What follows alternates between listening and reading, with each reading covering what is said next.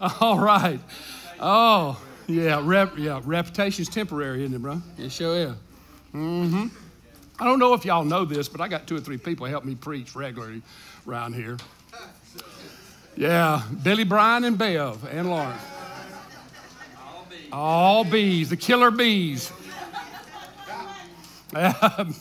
Billy, Brian, and Bev, the killer bees. Yeah, that's right.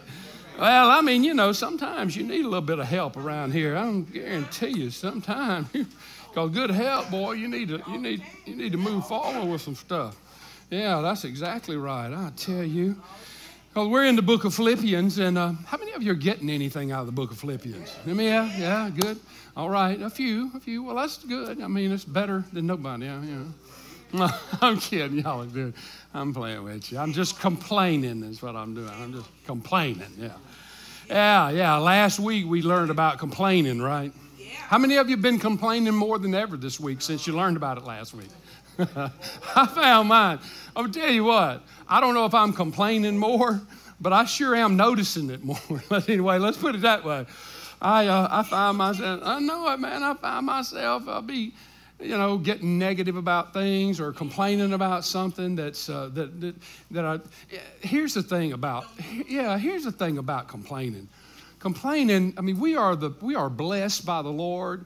Our life, we're going to go to heaven when we die. We have a Holy Spirit living in us right now. We're empowered by a power that's higher than ourselves.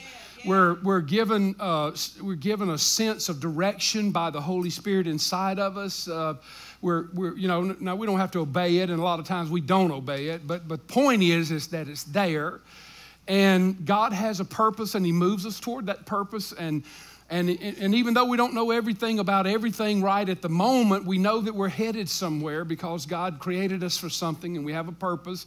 And He's promised to be with us and never to leave us. And He said, if your yoke is heavy, put it on me, because my yoke is heavy and burden is light.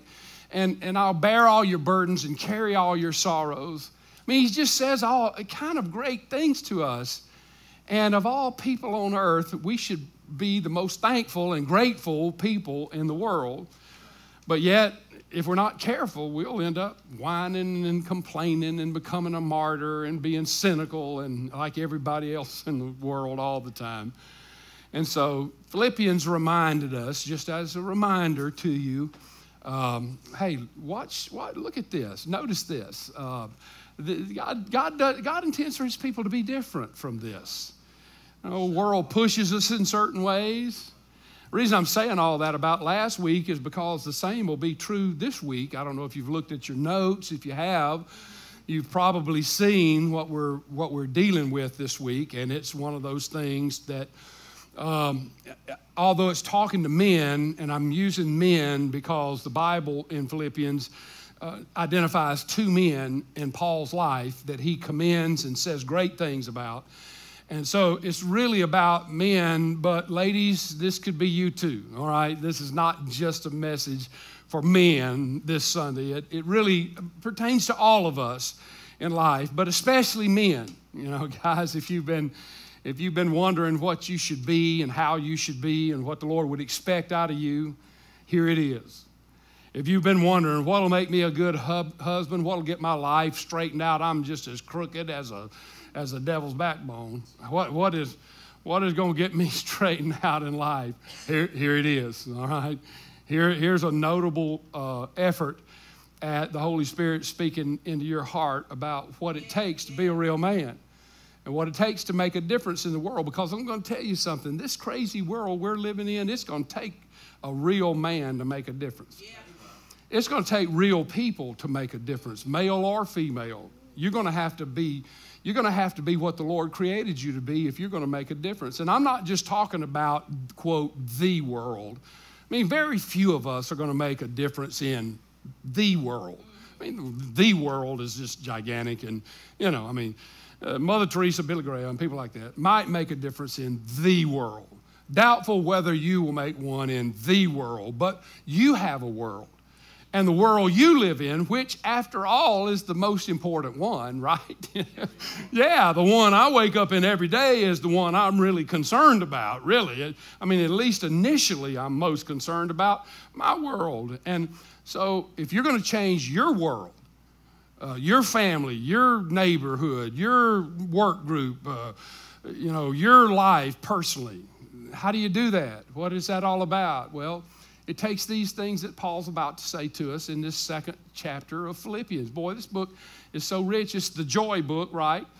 And it's about being joyful in the Lord. It's about why we can be joyful in the Lord and how to be joyful in the Lord. I know, sometimes we might have a hard time being joyful because we get all bent out of shape over trivial things and we lose perspective and we don't think about how great all the things of God are. But here they are as a reminder in Philippians. Let me just read you some verses.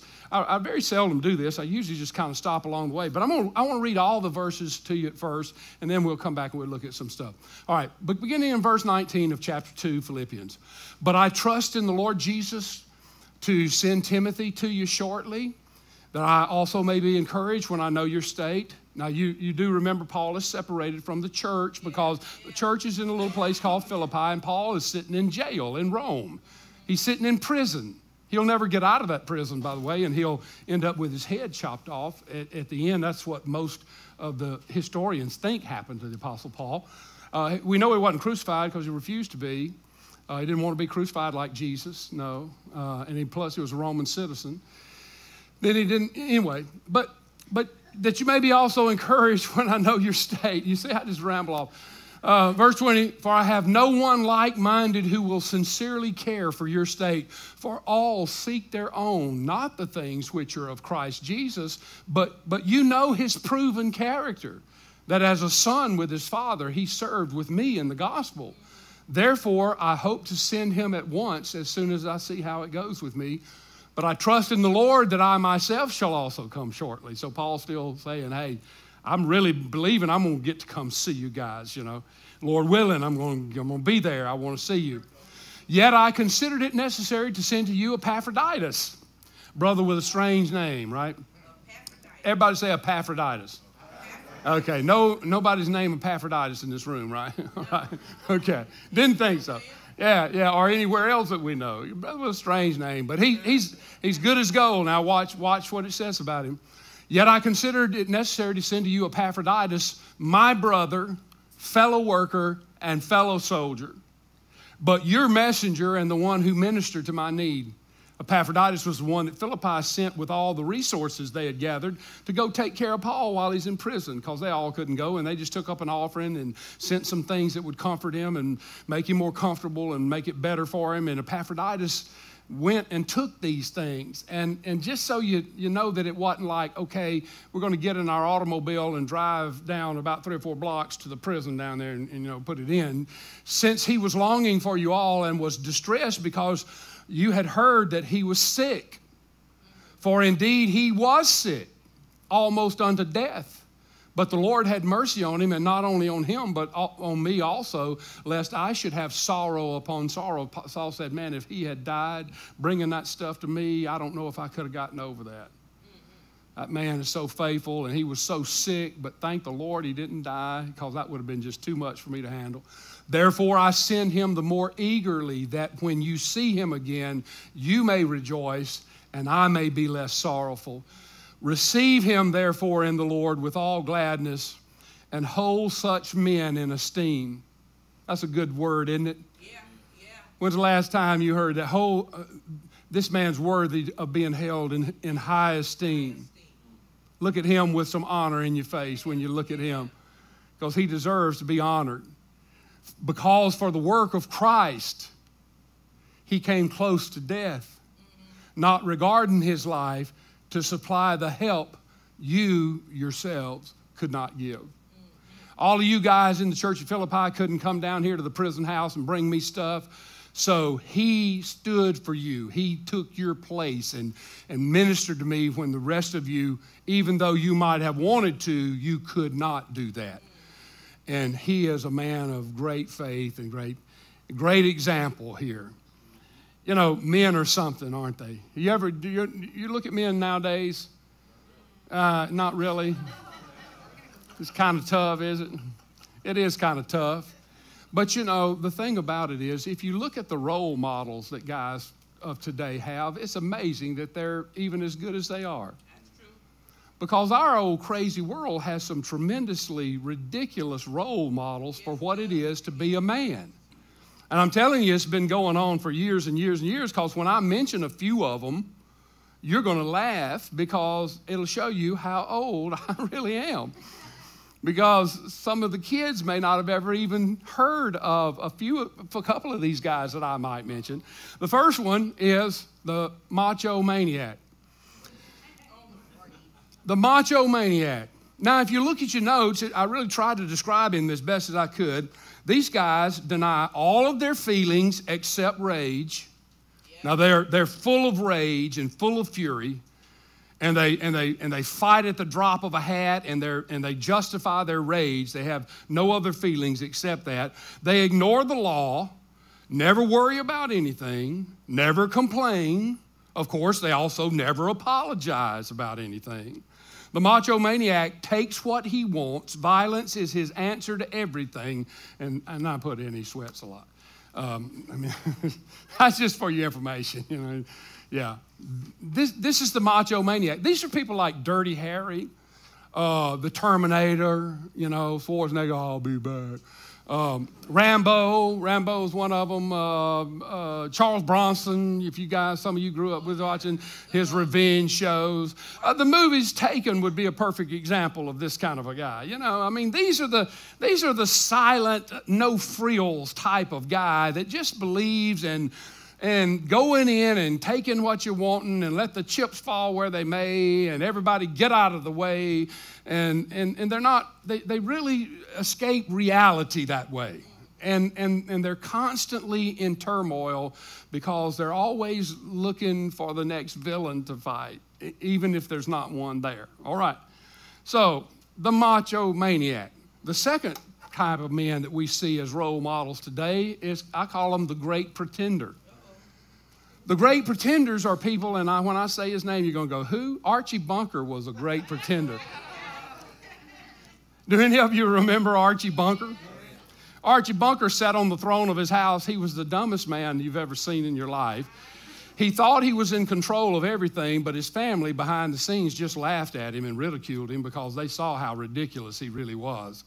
And even though he thought that he was the king of his own castle, he really never ran anything because his family constantly outsmarted him and did whatever they wanted to. And the way he dealt with people is by being obstinate and being loud and being angry all the time. Yeah, we call him the great pretender. Let's see, I wrote one, Chico and the Man. Do any of you ever remember Chico and the Man? Yeah, Freddie Prinze and the old man, old grouchy man that ran the garage and all that kind of stuff. Yeah, that kind of Sanford and Son. Anybody remember Sanford and Son? Old Fred and Lamont and the Sanford boy. Yeah. What would he say? Esther was one he always had the trouble. Esther. It's coming, Esther. Yeah. All right. So that's the pretender. So these are models of manhood. These are men that society have put forth and put in our faces and said, if you want to be a man, be like this. This is what being a man is really all about. And then here comes the third one, the world-class wimp. Now, you could just take any man from any sitcom from the middle 1980s until now, and he would be the world-class wimp. I don't know what it was, but in the middle 1980s, TV decided and society decided that it was funny to make fun of Dad. And that Dad was most often portrayed as being the dumbest one in the family. He didn't know what was going on. The kids were always much smarter than Dad. And they always had to fix everything that Dad did because Dad was not even smart enough to know that it was really wrong what he was doing. So the super intelligent kids who ran the family took care of poor old doddering, ignorant Dad. And that was family. Look, I didn't grow up with that. I grew up with strong dad. I grew up with Father Knows Best. Any of you heard about that? I grew up with Leave It to Beaver, Ward Cleaver and the boys, man. Now, these people were single dads, yet they didn't have any of that trouble like that. Ben Cartwright had no trouble out on the Bonanza, you know. No women ever came out there and tempted him and all of that. And if they did, they were always ushered right off the show real quick, you know. I mean, he was a single dad, but he had it all together and all that, you know, and those were the days that we grew up in. Fred McMurray and my 3 sons seemed to really do all right, you know, and those were the images, but all of a sudden it changed, and now we have the world-class women. You see, this is why I'm saying the model of manhood, the men that we have today are reflective of the models that they have demonstrated for them for the past 35 years or more, guys. I mean, it's no wonder that men are the way they are. And here's the last one. Just see him, the gender blenders. Yeah, the gender blenders. Man, what are they, a man or a woman? I don't know.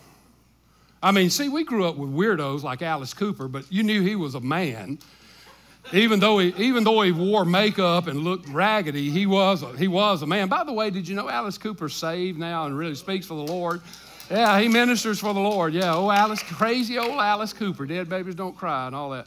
School's Out for Summer and all that. Yeah, those were guys. David Bowie, who's dead now, he was one of those that looked like a woman, and you know, it's kind of started a little bit of a trend. Boy George, a freak out, something, you know, so kind of weird and all that kind of stuff. Michael Jackson, what sex was he?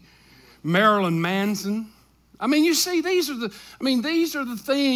predecessors of people that have slowly but surely over a period of time said, look, it's not really important to be masculine or feminine.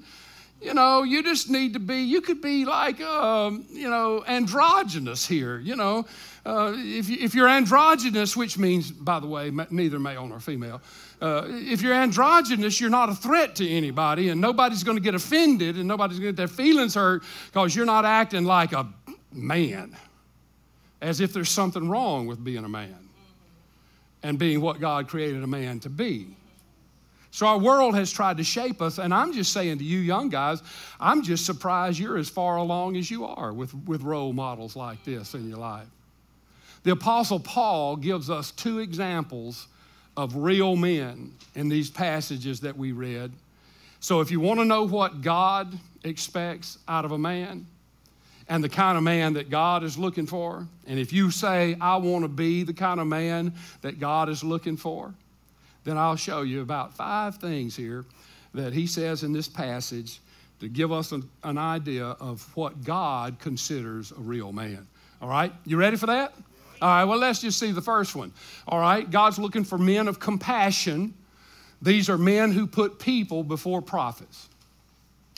People before prophets. Look at this passage.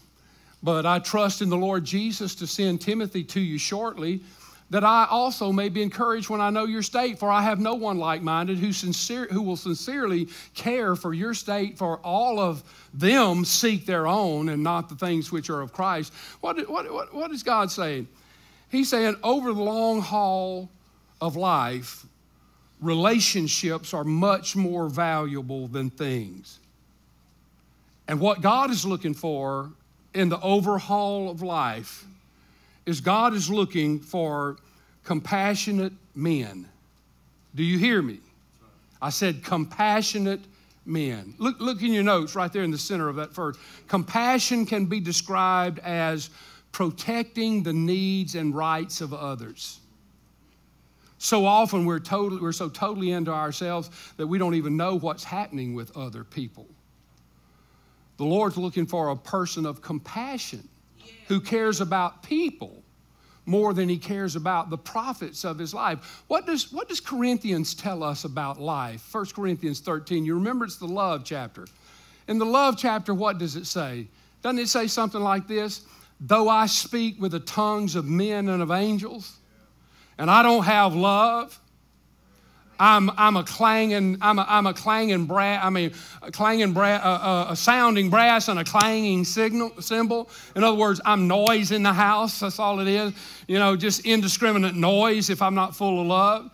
And it says, look, if I don't have compassion and I don't care for my brothers and sisters, and I'm not, even though I might have everything in the world, though I might know everything in the world, even though I might give myself to be burned for everybody in the world, and I have not love, what does he say? I am nothing. That's exactly right. I am nothing in this world. So the man who is wrapped up in himself is not a daddy, he's a mummy. Think about it. I'm sorry, y'all. I have to entertain myself every now and then. Yeah, but God's looking for a compassionate man, a man who cares about other people. And what does he say about Timothy? He says, look, I'm sending Timothy because I don't have anybody else in my life that's like Timothy, who's going to come down there and take care of you without worrying about himself, because he doesn't worry about himself. He worries about what's going on with you. He's not trying to build a kingdom. He's not trying to take over a church. He's not trying to be the pastor of some big, gigantic thing. He's not trying to run people off. He's trying to minister to needs. And so God says, you know what I need? I need men of compassion. Secondly, consistency. Men who put character before conformity. Now, here's what I'm talking about with consistency, really. I'm talking about men that don't change all the time.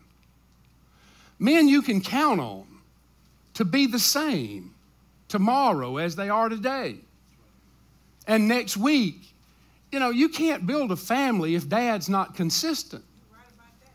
Because what happens if dad's not consistent, the whole family's unstable. I mean, he's unstable, and he creates in his wife an unstable sense, and then they create insecure children, because the children don't ever know what to expect when dad walks in the door. Or what's going on in life. So what I'm talking about when I say consistency, I'm talking about men who have a character in life that creates consistency in them. In other words, they stand for something. Yeah, that's it. What's the old line in the country song that came from old line on the refrigerator? You got to stand for something or you'll fall for anything. Yeah. Thank you, brother. See, Brian helping me preach. Yeah. So when I see the word consistency and I see the word character, words like integrity, words like conviction come into my thought. It takes men of commitment to make a difference in your world, in the world you live in. How many of you ladies would like to be married to a man that's pretty consistent? He's pretty consistent. Yeah. Or how about this one? Well, I tell you what, my husband's pretty committed. You like to be married with somebody that's pretty committed? I mean, what does that mean? It means he only slips off probably 2 or 3 times a month. But he's pretty consistent. I'm telling you, he's a pretty good old boy. No, you don't want pretty committed. That's like being pretty pregnant. You are either. You ain't no pretty pregnant out here. You either is or you ain't. That's exactly right. And so God is looking for a man whose character is built within him and whose life stays the same consistency because of his character. Look at this. But you know of his proven character. What does that mean? Proven character. It means his character's been put to a test. I mean, you can't have a proven character if that character hadn't been tested.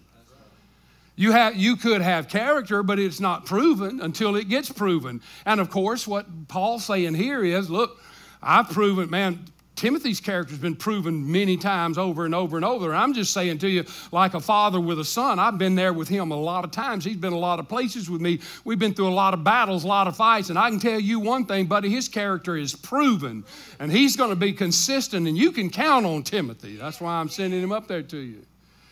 Trust him, man. He's a great guy. So God's looking for good men like that, men of consistent character. Here's the third thing, cooperation. Men of cooperation. Men who put cooperation before competition. One of the problems that we have in families nowadays is the same problems that we have in church a lot. We're all in competition with each other. One of the reasons I think that the church hasn't gone further than it has in the past 2,000 years is because we won't cooperate with each other. We have our own little kingdoms built up with our own little goals in mind. And we're all pushing for our own little kingdom instead of God's kingdom. It's our kingdom. And we all push in opposite directions. Look here what Paul says to Philippians. Yet I considered it necessary to send to you Epaphroditus. Now notice what he says. My brother. Look at him, the way he's describing him. He said, I'm going to send Epaphroditus, my brother, my fellow worker, my fellow soldier. What are words like that? Words like that are words of cooperation, right? I mean, this guy's part of something, the same thing I am. When he says he's my brother, what is he implying? We're in the same family. That's one of the reasons why we in church call each other brother all the time, except for the fact that we can't remember somebody's name. Nice to meet you, brother. Nice to meet you, brother. I can't remember your name, but brother will be it. But we call each other brother. 133 times. I know that seems tinky, because like who counts them? But 133 times in the New Testament, Paul uses the term brother. It's a family term. And what he's saying is, he says, look, Epaphroditus is a man who can cooperate. He's a man who can be part of my family, part of your family. He doesn't have his own agenda. He's for the family. And thank God that he's put us together and we are a family. I've said that before to all of you, and we've talked about it before. One of the great things about Freedom River is I really feel this totally is we're a family.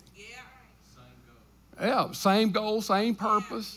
We got a lot of weird little kids and stuff. But that's all right. Virginia said, don't talk about me like that. But that's right. And then he says, my fellow worker. So he's talking about the fact that we have the same task. We have the same assignment. We're working on the same job.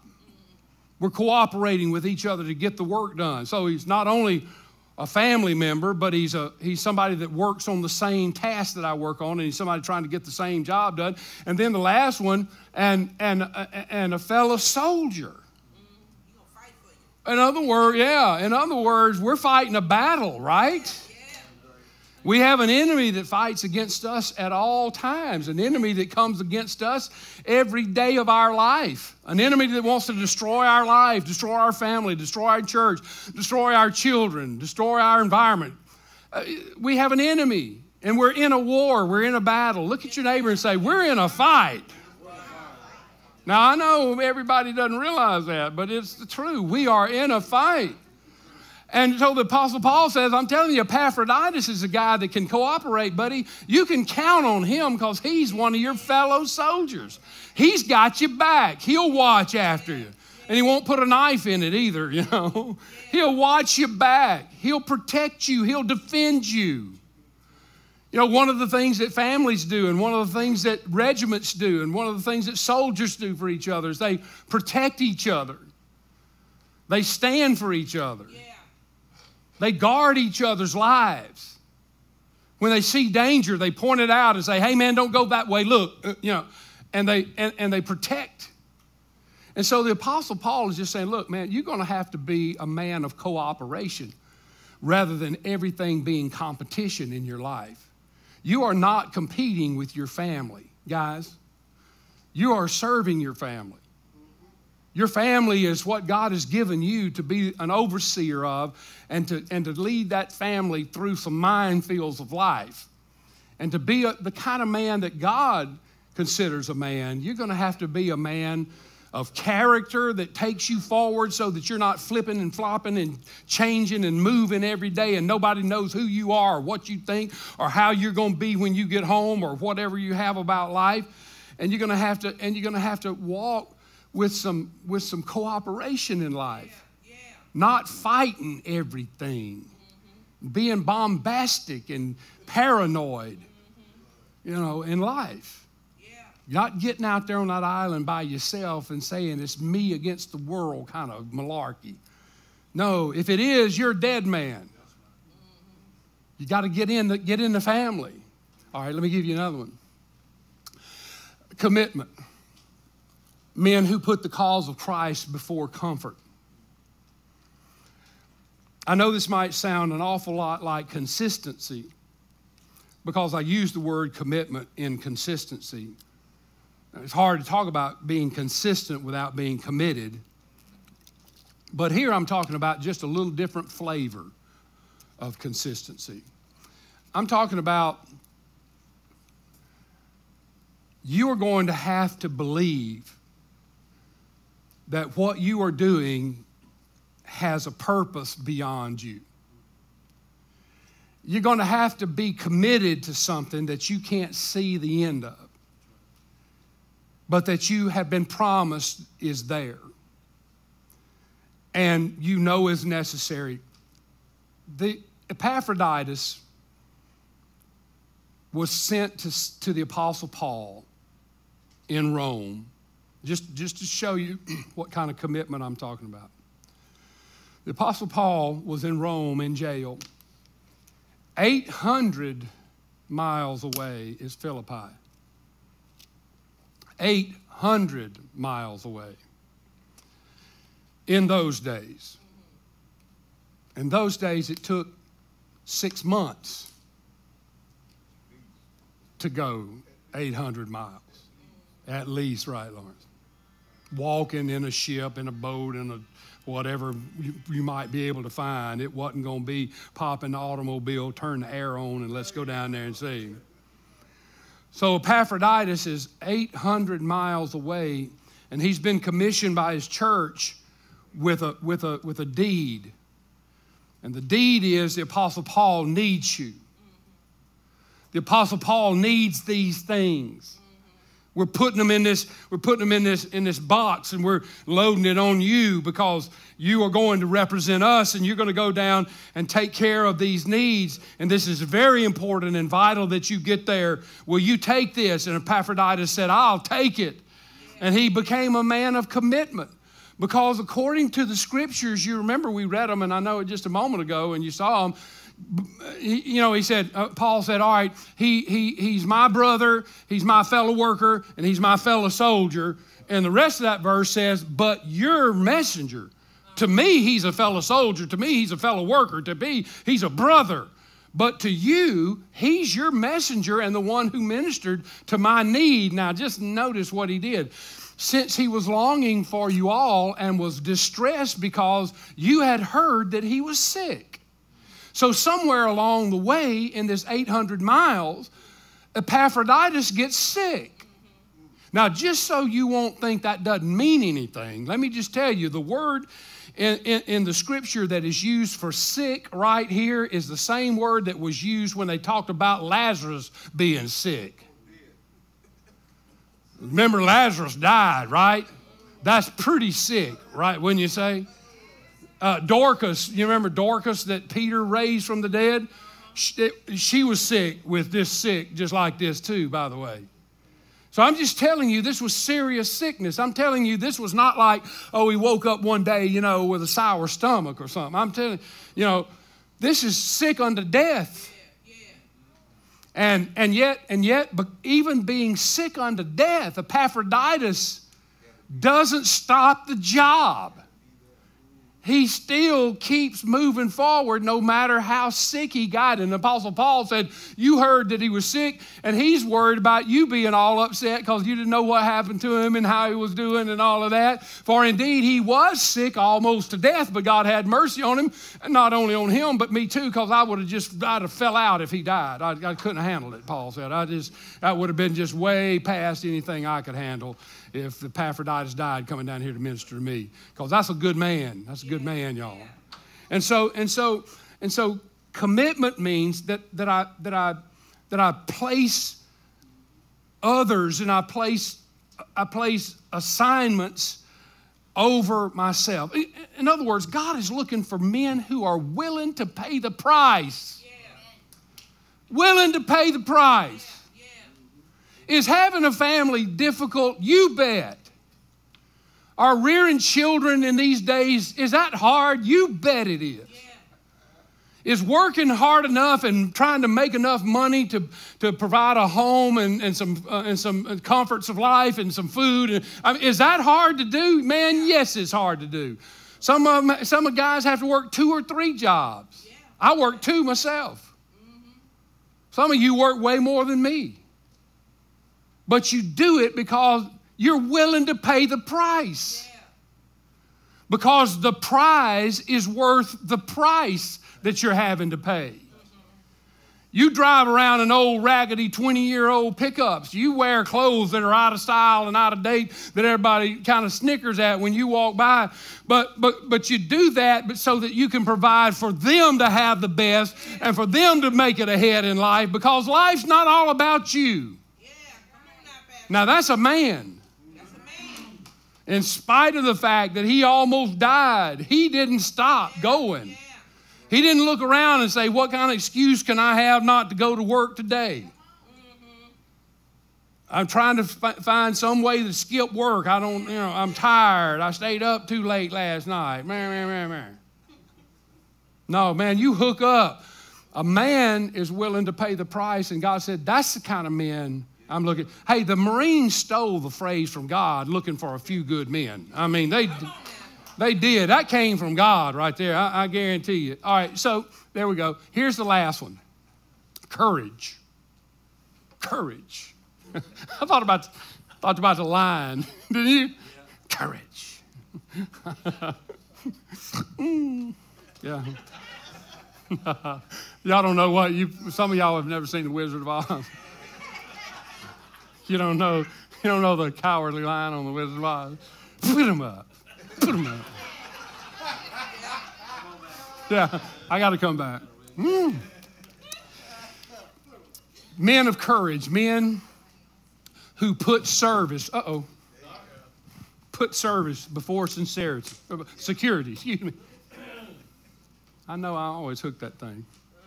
Let me give you verse 29 and 30. The cowardly lion got me off track. All right, receive him therefore in the Lord with all gladness, and hold such men in esteem. Isn't that something? Yeah. You know, there's some guys in this church that should be held in esteem. That's right. I mean, when they walk in, you ought to kind of snap to attention just a little bit. I know a few. Yeah, your eyes ought to be looking at them with some honor. Yeah. And you ladies too. Believe me, you sat here. I was talking about both of you. Yeah. But men. Service demands, service produces an honor and an esteem. And the Apostle Paul says, look, when he comes back, don't look at him like he's just another somebody standing around there. Look at him as a man of esteem. And he said, not just him, but people who are like him. Yeah. Look at those guys with some worthiness in your heart.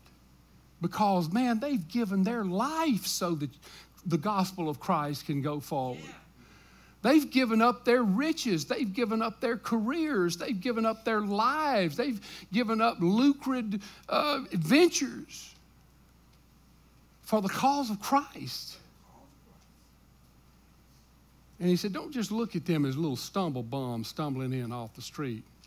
Those guys are champions. Those guys are heroes.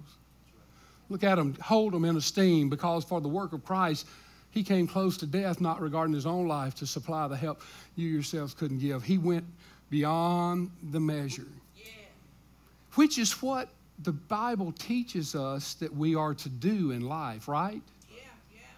There's a book that Paul wrote, I think, if y'all want to, maybe in 2 or 3 years from now, when we get through with this book and Revelation, we might just go into Romans. I tell you, Romans is one of the greatest theological books that we have in our Bible. It probably is the greatest. It is unbelievable what Paul teaches in the book of Romans. It's phenomenal. But one of the things that he says in Romans, I know you'll remember it. I put it on a slide for you. Look at this verse. Romans 12. I beseech you, therefore, brethren, by the mercies of God, that you present your bodies a living sacrifice, holy, acceptable to God, which is your reasonable service. And don't be conformed to this world, but be transformed by the renewing of your mind, that you may prove what is that good and acceptable and perfect will of God. You know what that's saying, guys? It's saying God does not intend for us to be pushed into the mold of the world, to conform to the mold of the world. Now, I know we're living in a world that pushes us every day to be conformed to it. Pushes us every day to think like it thinks, to act like it acts, to say what it says is okay. But God says what we are to do is to resist being shaped by the concepts and thoughts of this world and let our mind be changed and transformed by the renewing of ourselves in Christ. And that we are to walk according to the things of God. And when we're not conformed to the image of this world, we present ourselves. Now get the concept. We present ourselves as living sacrifices to God, to which Paul says that's your reasonable service. It's not unreasonable for God to ask you to do this. Right, he died for you on a cross. He gives everything for you. He provides for you. He loves you. He cares for you. He dwells within you. He moves you. He motivates you. He provides for your life. And it's not unreasonable for him to say, will you live for me? Yeah. Will you be a living sacrifice for me? Do you know what the trouble with living sacrifices is? They keep crawling off the altar. They crawl on Sunday and crawl right back off on Monday. They join the army on Sunday and they go AWOL on Monday. I mean, you know. That's not what God's looking for. What God's looking for is somebody to get on that altar as a living sacrifice and stay on that altar as a sacrifice and say, God, whatever you have for me, here I am. Pour it on me. I want to be your man.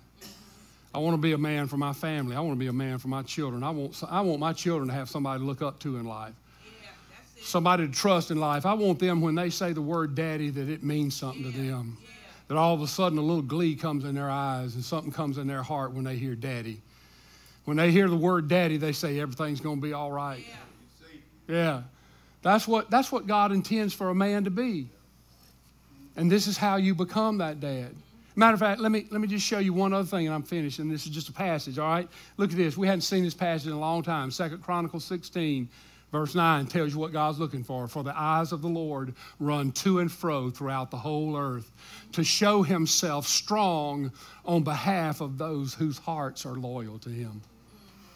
Don't you see the picture of that? Don't you see God looking over we all have concepts of heaven that are probably all super phony, but because it's not like we think, I'm sure. But like him looking over, the sides of heaven and his eyes are just roaming like that. Just roaming to and fro. Yeah. Looking for somebody to show himself strong in. The only thing God needs to show his power to this world is somebody to show it in. Somebody that needs it. You know, one reason we don't get more miracles than we get? Because we don't need them. You know why? Because we handle everything. We don't need a miracle. We do it ourselves. When you get in a spot where you need a miracle, God says, hey, my eyes are just running this earth to and fro, just looking for a chance to show myself strong in your behalf. Guys, that's the God that's backing us up. That's the God that says, I got you back. You can let go. Why don't you just stand to your feet?